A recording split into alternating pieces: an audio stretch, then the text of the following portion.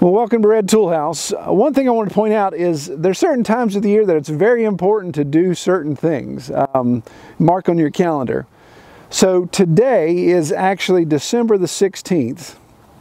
So we are just 5 days away from the winter solstice, which of course in the northern hemisphere, winter solstice is in December.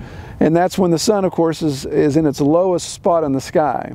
So we're in West Virginia where we have mountainous topography.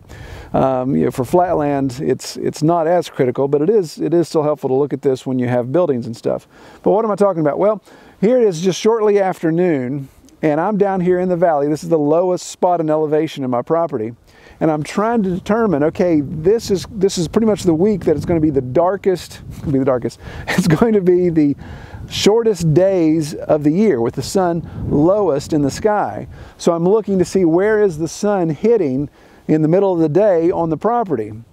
And it helps you determine, okay, if we're going to do certain things that require sunlight, or we want to have certain things that, you're talking about solar panels, you're talking about hoop houses, you're talking about some sort of thermal energy that you're getting from the sun, then you want to figure out where the sun is going to be at its lowest point during the year.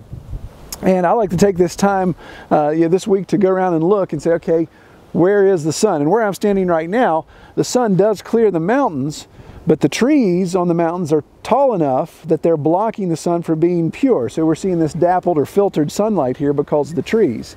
So that's one thing to take into consideration. So what are some practical reasons for doing this, for taking this time of year to mark where the sun is in the middle of the day when it's lowest in the sky?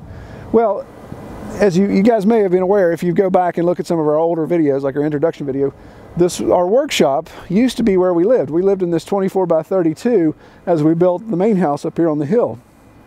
And when I built this, I really didn't want to be down here in the valley. I knew in the wintertime it was going to be cold because it gets limited sun, but that was the most ideal place to build. We didn't even have the house site cleared off. It was still a hillside. We had to do a bunch of earthworks to get that site prepared. But if you look, if my plan was at the time was to use solar on this building, which it wasn't at the time, but if I was, then the location of this building would not have been conducive to solar panels.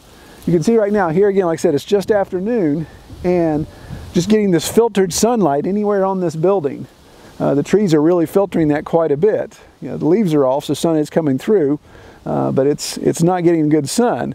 You'd have to go over here onto this hillside to get good sun. So I would have had to clear this hillside. I would have had to put my solar panels over there, of course, run my wiring across the creek into the house. So that's some things to take into consideration. So you may be wondering, well, what if I don't have a bunch of mountains and a bunch of trees around? Well, also you want to consider this for buildings. So let's say you've got a large barn, or you've got the peak of your house, and you want to think about what you're going to do in your backyard. Well, if that sun is sitting lower in the sky, then it may cast a bigger shadow in your backyard. If you've got solar panel there, or you've got some solar heating for water or anything like that, then that could become an issue. So what I might recommend is go outside now within the next week. The day that I air this video, it'll actually be the day before the solstice. So it'll be December 20th when you all are watching this video. So this would be the day. So as soon as you watch this video, maybe go out, look around your property and see where the sun is hitting in the middle of the day. But you can also track it throughout the day. Like I've noticed that even though the sun is filtered through here poorly, I've got this low gap here. So as the sun's going to arc down through behind these pine trees, and then it's going to actually have a little bit more intensity as it shines right down my valley. So there's spots here that in the middle of the day aren't getting much sun, but near the end of the day they get a lot more sun. So you can look at that as well. And then even over on my chicken coop where I have my solar panel, when the sun comes up in the morning, there's about 3 hours where the sun is completely unfiltered, heating up the chicken solar panel, doing really good there. But then the rest of the day it's filtered. And then at some point, like right now, there isn't even direct sunlight on the chicken coop because the sun is sitting so low, and the point of the driveway comes down and blocks that. So it's a good idea to go out and mark that. Again, you want to do that around December 21st. Plus or minus some days there. It's not a huge difference.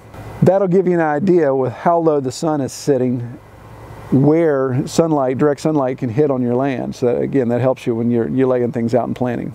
So check it out. All right.